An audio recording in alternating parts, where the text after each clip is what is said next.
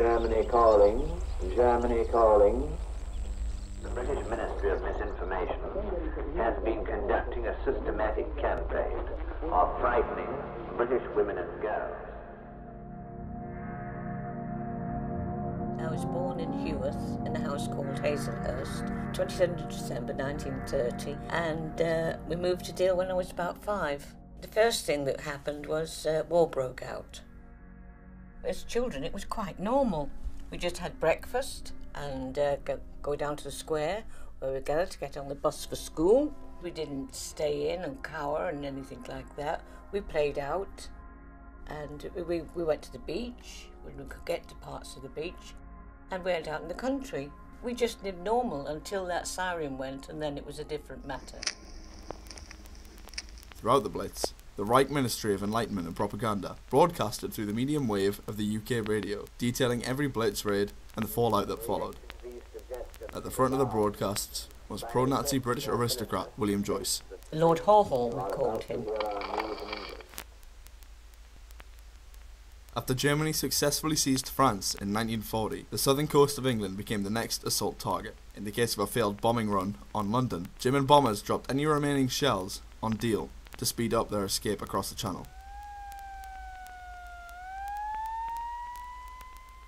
Then on May the 8th, it was a Friday, 1942, we were in school and we had an air raid system that didn't just wail.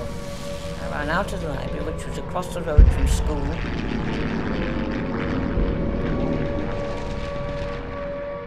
I ran under the arch, which was the entrance.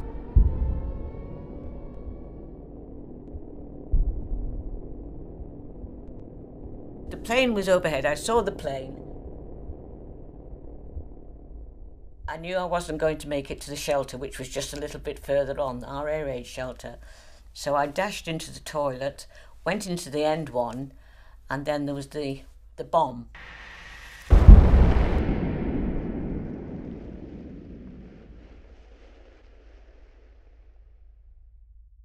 And all that lime and dust and everything, that was the thing I remember most. I was choking.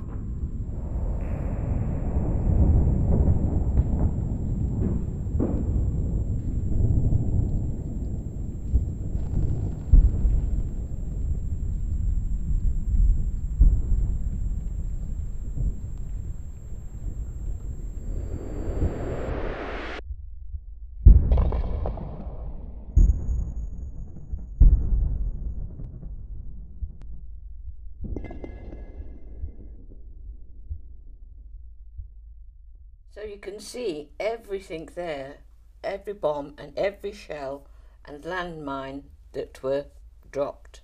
It's all there on record, and that's the one that got to school. Although the blast did not harm Paula, others caught in the blast were not as lucky.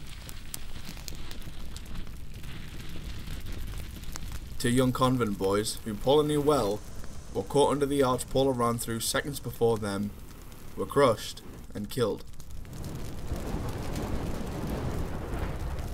So wind the clock forward a few seconds.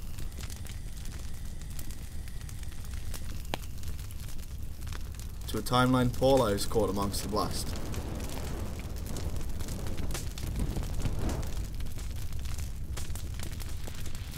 Alongside her classmates.